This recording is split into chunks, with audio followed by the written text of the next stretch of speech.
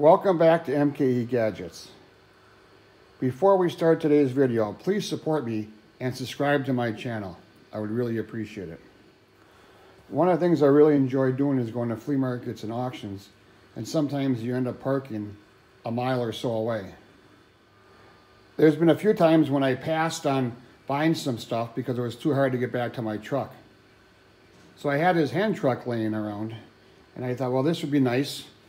But sometimes in the flea markets, auction sites, they're kind of muddy, dirty, gravel, and no way would this tire work. It just gets stuck. So I went to my Ultra Mega Big Box Center and I got two of these tires. They're a little bit wider and a bigger diameter, and I think this will really help. I just can't take these wheels off and put these on because of different height. Also, it has to be moved farther back. Nice thing about these tires is they have a zert for grease fittings and they take air. So I got an axle, 5/8 in diameter.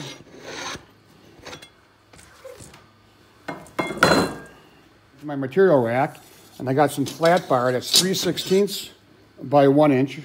I'll bend this and weld it on.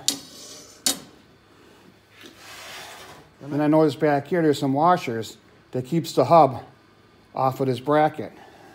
These wheels have a deep dish, so I'm going to have a spacer between the new wheel and the new bracket. For that, I'm just going to have some conduit I got laying around, and that will slide over the axle. I don't want the end of the conduit going into the bearing here, so I'll put a washer on there. To fasten the wheel to the axle, I'll drill a hole and use a cotter pin. That way it can be easily removed if I want to change out the tire or any other modifications down the road. So first we got to cut these welds off and remove this old bracket, axle, and wheels. Then we'll take the flat bar, bend it, and weld it to the frame and weld it to the axle. Let's go do some cutting. The first weld we're going to cut is back here. I'm using my angle grinder with a diamond wheel. Then I'll come back with a flapper wheel and smooth out any rough areas.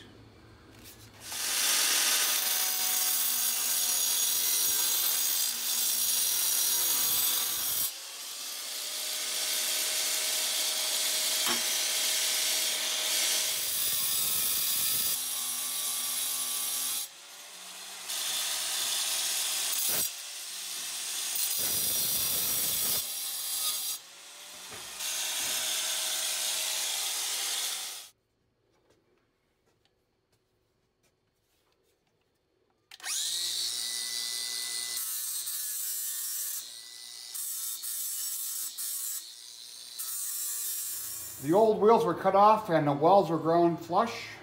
Now I'm just laying out the new wheels. This piece of particle board and this little strip of plywood here is keeping the wheels from going in front of these tubes here. They're just up here for spacers while I mock up.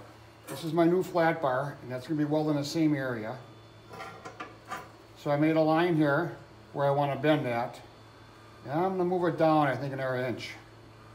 If this part here is too long after I bend it, I can always cut a little bit off, but it's harder to weld more on. Let's go over to the bender. With my layout line behind this pin, I took my combination square, and that comes to 9 inches. I want to make 2 of these, so I want to be able to repeat the process. I have a stop here, so I don't overswing my angle.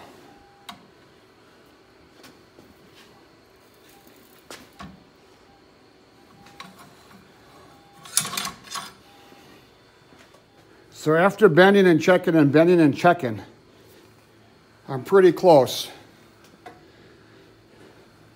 I think what I got to do is trim 1 inch off of the bottom here that I added, and then come back and measure the top. Bad for my first try. Well, after a few trips to the bandsaw and the angle grinder, some trimming and notching, I think this is going to fit pretty good. I got to come in here and clean off the mill scale and then figure out some way to clamp this so everything is nice and straight and even. Well, it's time to do a little welding here. So I got the hand truck squared up on my table. I put a notch on the top and the bottom so it kind of fits around the tube. Down here I got a 5/8 washer, a conduit spacer, and another 5/8 washer. So if I position this, slide my square in, the square here is going to stop it from racking this way. I think all I got to do, put a little weld in there, put a little tack on there, and then do the other side.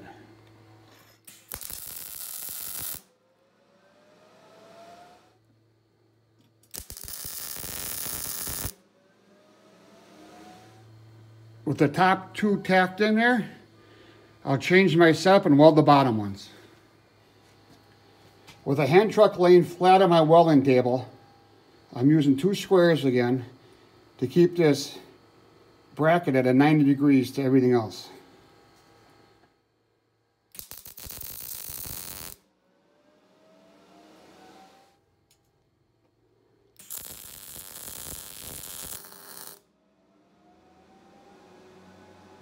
With the 2 brackets tacked on pretty good, now we have to turn our attention to the axle. The axle is going to be welded on, but first I got to drill some holes for cotter pins on the end. Let's go over to Bridgeport Mill and drill a couple holes. I'm going to drill 11/64, 5/16 from the end. But first I'm going to center drill.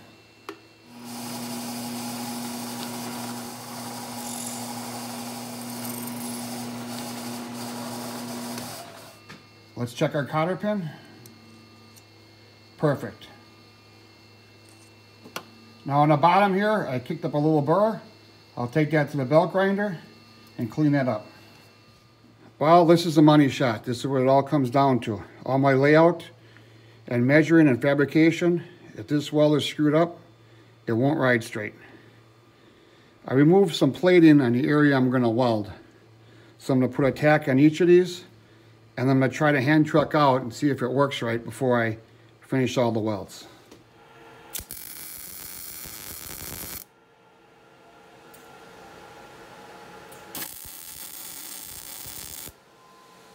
This project turned out pretty good. You gotta be careful when you're welding on thin wall tubing like this. A couple places I burned through, but I was able to fix that up. This is gonna be real handy working in the yard, moving planters around, moving welding tanks around. This is MKE Gadgets. Thanks for viewing, and please subscribe to my channel. Thanks, we'll see you tomorrow.